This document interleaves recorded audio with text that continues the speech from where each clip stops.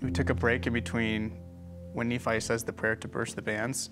And so they were prepping to do that whole scene, and I had envisioned in my head how I was going to portray it, and it was going to come across fantastic. And I was sitting in the chair, and they were doing the makeup on my arms, and I remembered back to an apostolic blessing that Elder Christofferson gave the people who were shooting that season. And he said that we would be able to feel the things that those people felt.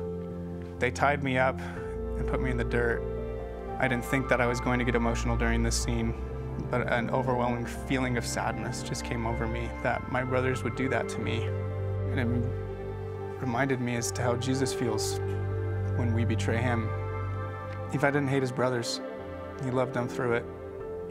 And I felt God's love for others, a love that I didn't know I could feel.